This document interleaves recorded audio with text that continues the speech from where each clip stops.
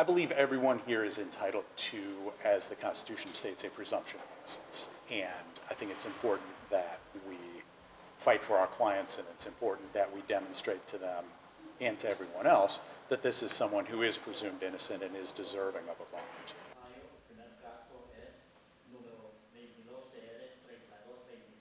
What I will need to see first is actually the evidence, the discovery, the police reports, body cam footage, whatever there may be. There are certainly rules governing when a statement to a police officer is admissible and when it's not.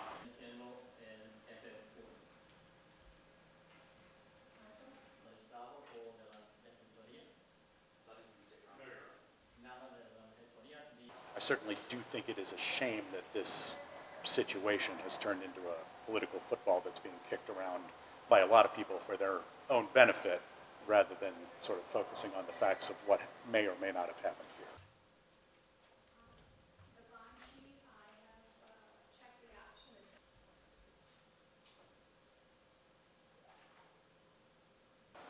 Again, it's really too early to say. Certainly this is an issue that is at a flashpoint in our society, and I don't think it can help but have some impact. But I think it's really too early to judge what that is going to be. Certainly it's something I'm concerned about.